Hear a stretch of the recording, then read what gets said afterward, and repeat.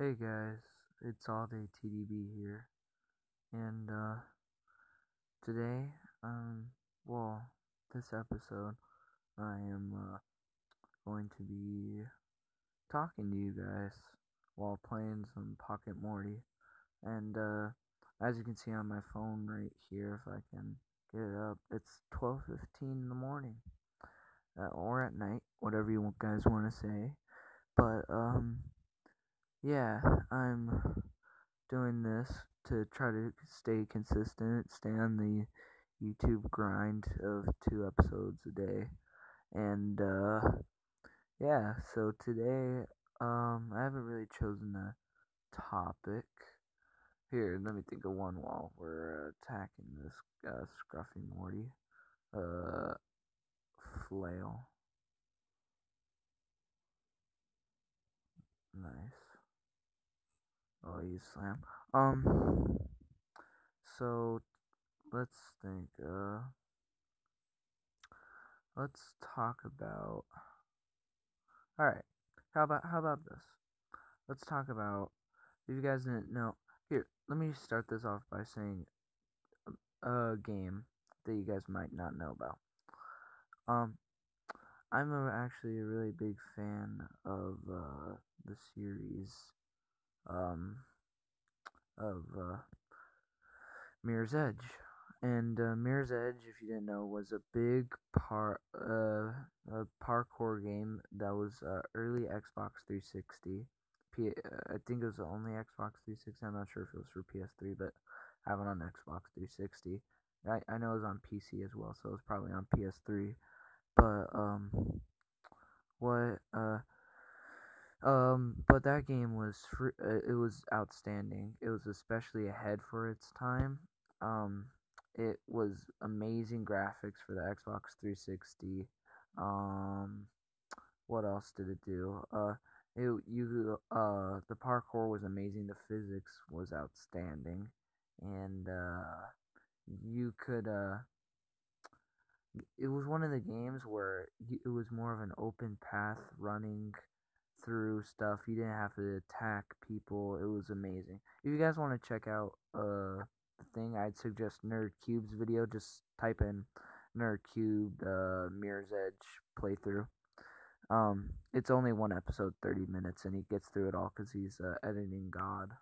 But what I wanted to talk about today was another Nerdcube video where he did the beta for Nerdcube Catalyst. The If you guys didn't know that either, it's the new remake for Mirror's Edge. So oh, I'm about to get attacked. Just go go go go. So in that, it's pretty much well, at the trailer at E3, it showed it more as like Mirror's Edge, but with better graphics, pretty much. And I would say, oh yeah, I would very much enjoy it if it just stayed almost exactly like the original Mirror's Edge. It would be a fantastic game. But as NerdCube showed, in the beta, it wasn't at all. It's completely different, pretty much. Um, and I'm gonna tell you what the things that killed it were. So the things that Shibuya Rick. So the things that killed it were pretty much I'd say pretty much because the thing that kind of killed it for NerdCube was that the low frame rate. With the frame rate, for me, it's not very much a factor for me. I don't really care. I mean, I do care, but I don't. It's a beta, so it'll be fixed. What had a problem with, and what NerdCube also had a problem with, was how much so in the I have to keep going back and forth. And excuse me if I'm rambling. I'm really tired. Um, the in the original Mirror's Edge, you just have all your abilities and you just go. There's no upgrades, there's no nothing. You just do. You just go through the game and it's beautiful. In the new one, excuse me, in the new one, there's an upgrade system, and I'd be okay with the upgrade system if it was like new stuff, like cool stuff. I'd be alright if you just had the basics. But no, absolutely not. What you do is you freaking here, I'll keep playing. The thing is, in the new one, you get the abilities you had in the old one. You literally upgrade to get the same abilities you already had in the old one. What kind of thing, EA? What is that? Why would you, cry? Why would you use the same? I'd be okay if you use the same thing, but why do you need to work to get the same old thing? I don't understand. Why would you do that? Why would EA make it so the game is harder? You make the game harder by taking away the stuff you had before and making it upgradable. I'd be okay if you. Thank you, bro. Thank you, Birdman. I'd be okay if you made it so that it was new abilities and you upgraded it and you'd do that. But no, you're upgrading to get the old ones, and so you're making it harder by taking away your stuff, but you're getting it back. That's entirely what the opposite of the gaming industry. If you take the old stuff away, you're supposed to get new stuff to try to make it better, like in Batman and stuff and like that. Like you take away your equipment, and so you have to make new ones. That's fine. Why would you take the old stuff away and freaking make us get it back? What? So, I don't know. That makes no sense to me, first off. And here's the second thing.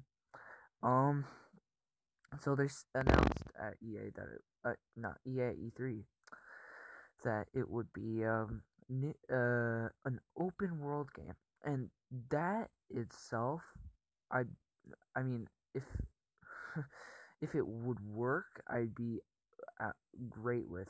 So at E3, I already had doubts about this, and it looks like the open world. It may be open world, but what you're doing is you're just running back and forth through the same thing.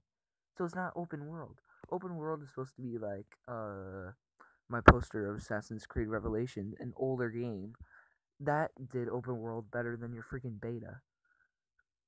And are you kidding me? Oh, like when was that game made? 2011, and it's like in your 2016 game can't do open world right. And people might be saying, "Oh, it's a beta. It's not the full map thing." It's a first missions, right? And it says you unlock the map. So why would they not? Why would that not be it? So they said it's open world, which I guess they didn't lie about, but they're cheaping you out by going through the same routine thing. Why would I want to go through the same routine thing? It's like if you don't go through the same routine thing, you can't get to the mission. So if you don't get to the mission, you can't get the upgrades and you can't free run. So you're basically restricting yourself of the game. You're making it so the game is pretty much unplayable without stuff. Because the basic things that you need is to like roll when you fall so you don't die and you can keep momentum. That's an upgrade. Are you kidding me? That's an upgrade?